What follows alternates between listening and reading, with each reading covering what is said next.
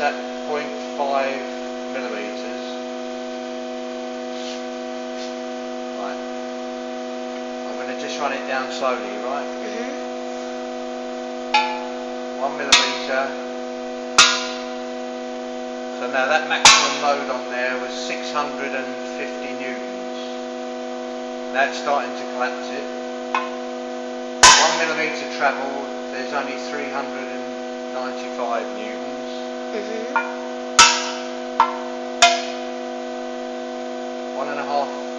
there's 250, so it's dropping right down now.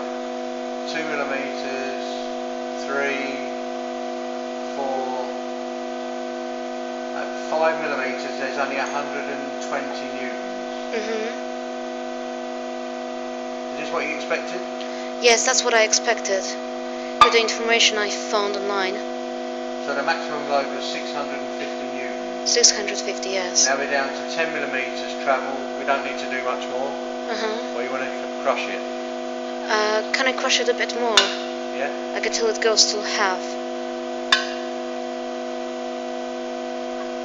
So now this is 20 millimeters and the load is going back up again. About 200 newtons.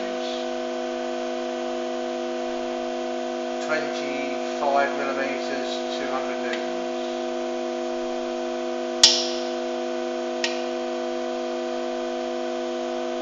30 millimeters, 175. As it starts to compress, the can will now start to take more load. The material is compressing. Now we're down to